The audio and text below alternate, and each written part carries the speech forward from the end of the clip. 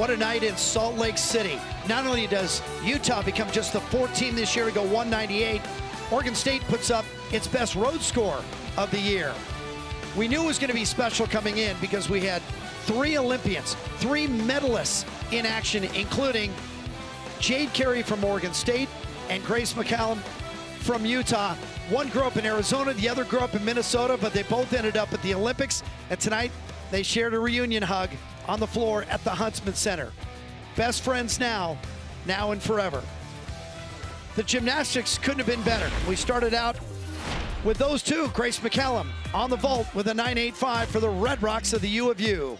Well, unique vault, that half onto the table, front half off. And if Utah starts in the vault, that means Oregon State begins on the bars and Jade Carey in the anchor spot. They had a mistake in the middle of this rotation, so to have her in the anchor spot is very important, and it was a 9.95. I questioned if it was going to be a perfect 10, but it was just close. Good enough for Carey to win the bars. They switch sides. In the second rotation, it's Grace McCallum on those same bars with the same score, 9.95. She was stunning throughout that routine, just a little off on that landing, leaning back and taking the step. Yeah, just rolled off the heels. Jade Carey in the anchor spot moments later in the vault, 9.975, nearly perfect. Should it have been?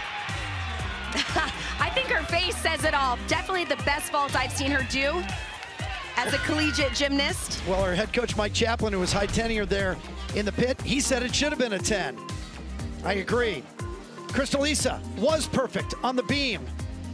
Well, you could see that straddle jump showing off her flexibility, but it's her personality from start to finish as she was setting up here for the dismount, launching straight up, setting in for a full twist off the side, and nailing the landing. Well, you asked her afterward, did you know it was a 10? She said, no, I just knew it was good. Her teammates knew it was a 10. First time ever in her career, which is probably the most surprising part because she's been really good for a really long time. Move to the fourth rotation, and Oregon State on the beam with the great Maddie Dagan, another 9.95. Well, a great performance, but their leadoff routine had a fall, so the back 5 had to hit, and that is exactly what they did. 49.425, season best rotation on the beam for the Beavs. Sydney Solosky closing out the meet, anchor spot on the floor, great once again. Such a great way to finish this competition. She is fun, she is exciting tumbling, and she brought down the house. The fans loved it. Solosky shares the win. 3 Red Rocks go 9.925. Solosky, McCallum, and Abby Paulson. And the all-around goes to Jade Carey. Carey puts up a 39.7. She's still undefeated in the all-around. McCallum second, 39.625. Maddie Dagan was third. For Amanda Borden, I'm Jim Watson saying so long from Salt Lake City. The Red Rocks, 198 flat, best score of the year for them.